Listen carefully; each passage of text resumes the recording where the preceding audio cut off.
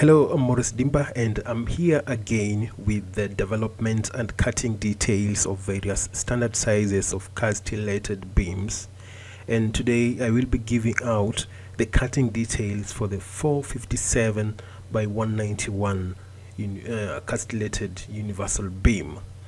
Now we'll get started right away, and to access the tool that will be most appropriate for whatever you want to do is accessible through the applications and component section here. Now I'll mouse over this last button here and click on that, and just type here. You search for the macro that will make your work easier. In this case, you are going to use this macro castellated beam.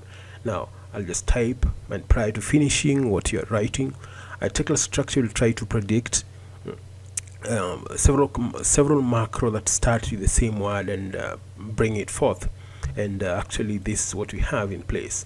Now I'll just double click on this macro and this dialog box will appear, and this is just a preview of what you expect, and I'll snap right on that spot and stretch all the way to that spot, and right click and come to right click and click interrupt to terminate that command.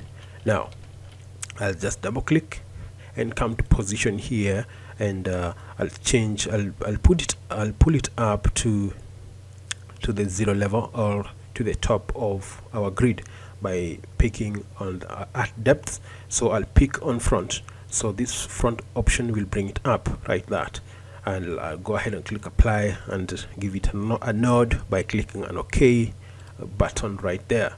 Now you can see these lines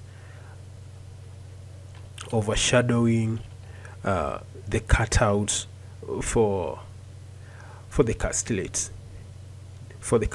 beam. Now I'll just refresh this by clicking redraw to get rid of everything. Now if I double click here, I'll be able to access this dialog box, and this is where we'll be doing all our settings, or we'll feeding all our parameters for the standard size of castellated beam of 457 by 199. Now we'll get started right away, and we'll target this end. Now this end for this size will feed here,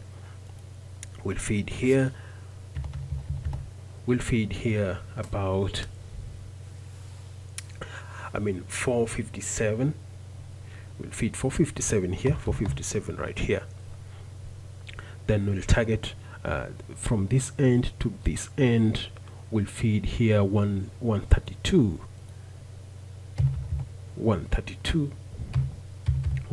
right there. Then now on top here, that's not 132. 132 will feed 132 here, so we can just copy that. Can just select everything and feed it here. We'll feed it here 132, and also on top here we'll feed 115, and here we'll feed 686 right there. Just delete everything. 686 right there, and right here we'll feed 191 right there. So the part remaining is between this section and that section, so that one we can leave it as that. Then click modify, apply, and accept that. I'll right click and redraw. So I'll try to check these dimensions on top from this end to this end. I think this should be around 379. So I'll snap right there. I'll snap on top right there and snap right here. That is exactly 379. Actually, that's exactly what we wanted.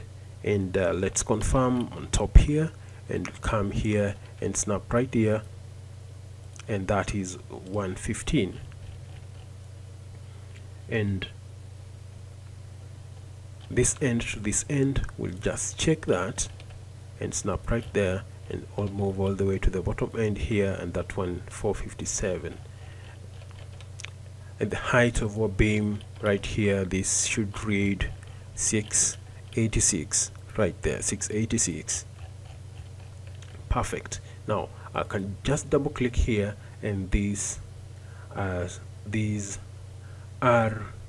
the measurements that are ideal for the 457 by 191 universal castellated universal beam. So if you intend to use this is the cutting out, the development and cutting details for the castellated beam of this size, 457 by 191. So we want to change this color. We'll just double click on the screen and come to representation here, then come to color. Under color, we'll click with that drop down arrow and pick on that, then click modify, apply, and give it an OK, apply again, and zoom close, and this is what we have now. So we want to cut this across. So what we do, we'll come to edit here. Now under edit, we'll close this now because it's now an obstruction. I'll come to points here and pick at any point, then I'll zoom this close and snap on that spot and bring it down there. I want to use this, I want to transfer these points on the other end.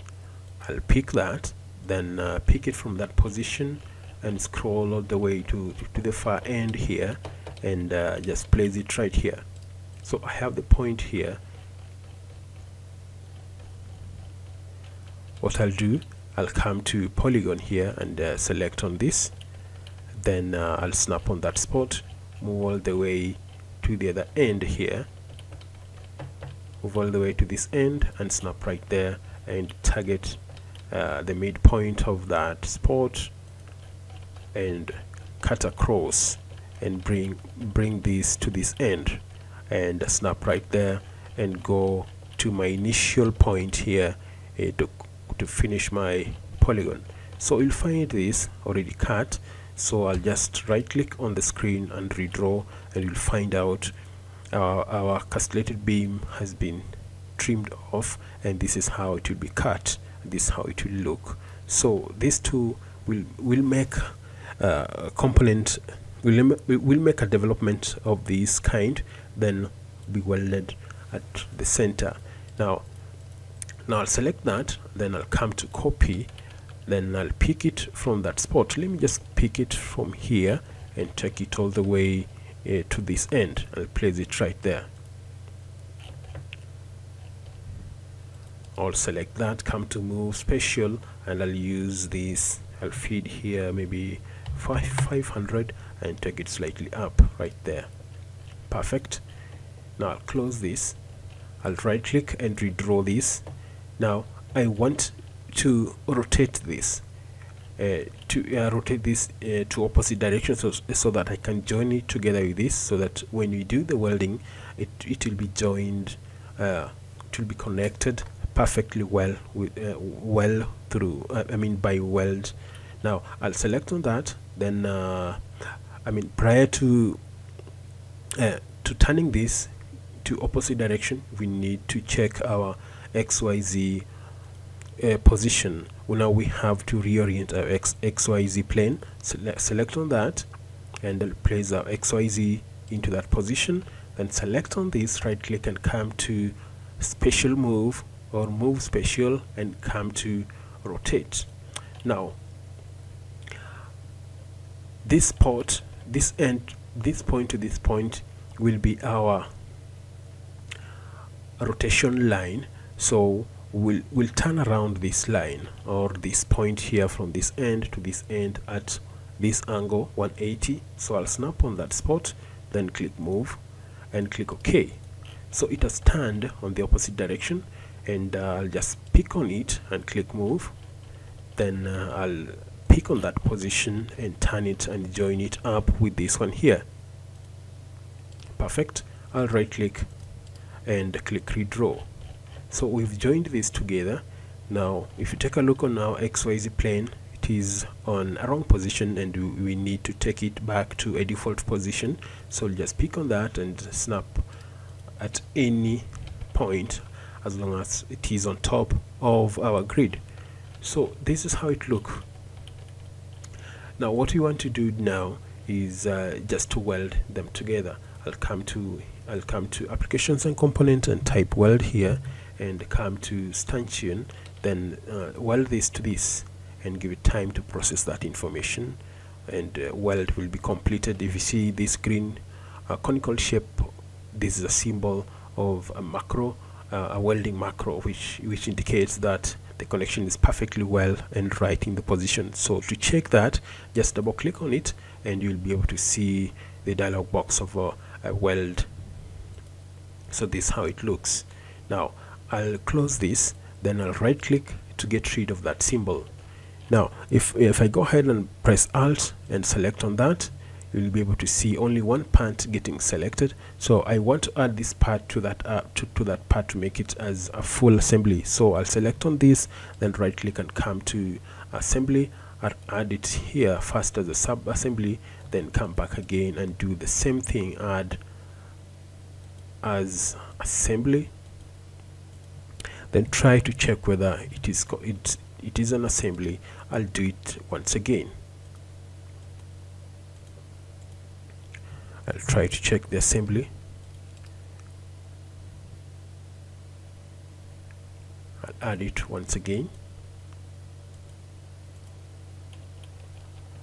So briefly, in brief, this is how it looks, and this is how you can make your castellated beam look like. And this is the setting for this particular size. So these ones are currently used, and this is probably the standard size cutting and development details of this size of a beam. Now let me just come back here, or just double click on this to bring this dialog box so that you can be able to see the cutting details here. This is how it looks. If you want to use this, you can just pick the information right here and you can apply on your cutting details. Thanks a lot for watching this video, and let's meet then. If you're new to this channel, please don't forget to subscribe, and let's meet then.